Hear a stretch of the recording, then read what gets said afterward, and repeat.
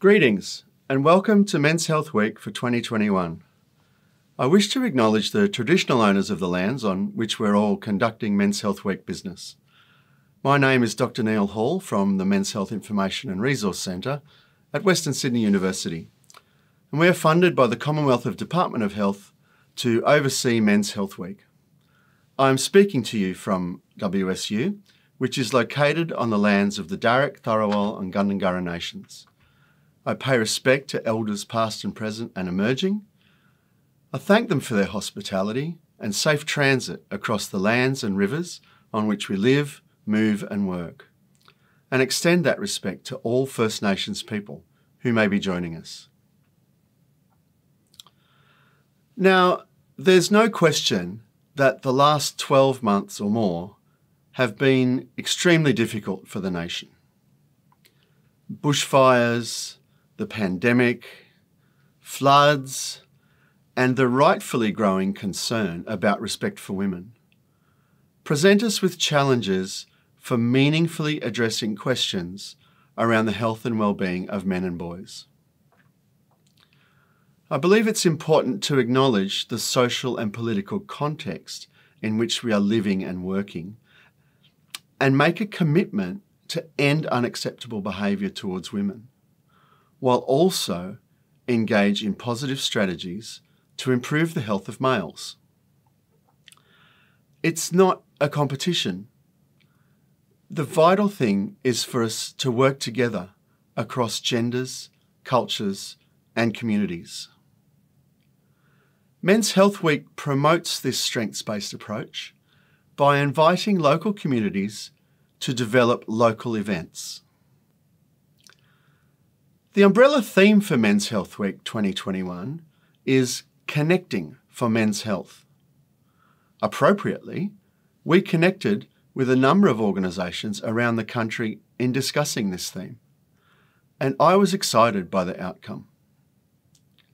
Particularly in light of COVID, natural disasters and social unrest, making connections will have a significant impact on the health of men and boys. Firstly, let's think about connecting with family. The family unit, and however broadly you define it, is a basis for improving male health, whether they be sons, fathers, brothers, cousins, partners. Connecting with mates is also important. And we know that research says that having 3 good friends will add 7 years to your life. Connecting with community is another step. Knowing that we don't have to continue in isolation and loneliness is vital. And there are so many ways of reconnecting or connecting for the first time with community groups as a way of improving male health. Sport, faiths, libraries, the arts are some of many examples of being able to connect with community. It's also important to be connecting with services.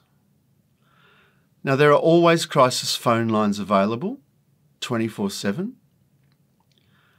And we're now starting to see that other types of support services are beginning to see the importance of offering delivery that is male-friendly. And whether these are the traditional health, medical and support services, or whether they're innovative programs that are happening in the workplace. Connecting with services is important. And lastly, I just want to talk about connecting the dots. Men and boys do not maintain their health in isolation as individuals. There are many underlying social factors that contribute to poorer health and suicide. For example, unemployment, low income, relationship breakdown, loss of land and livelihood, and dispossession from land and culture.